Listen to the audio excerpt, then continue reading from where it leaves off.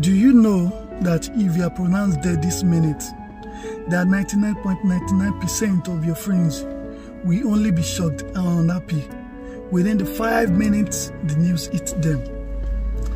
After a few drops of tears, all that comes to the family member's mind is how to prepare to your burial immediately if you are a Muslim. If you are a Christian, they conclude on the best or affordable mortuary they can deposit your body.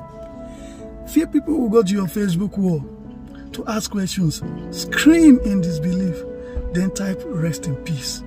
Many will just go to your work and click the unfriend button. No time for long sermon. Life goes on. Those with your phone numbers will scroll through their phone's contacts and delete your number. Even your family refers to you as corpse. Many will be afraid to be left alone in the room you once lived while you were alive. Not every family or friends would like to see what your dead body looks like, because that sight might torment them for the rest of their lives. All we have lives are memories, be it pleasant or unpleasant. For what is what, live each day like it is your last, with the best of intentions and a good heart. Forgive those who hurt you. Forgive those who apologize for hurting you. Apologize when you hurt others as well. Love and love again.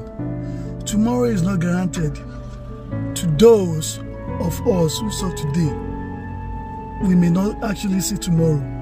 Make each day count, for you only live once, and you will be either remembered for the trouble or the problem you created or the one you solved. Live a good life.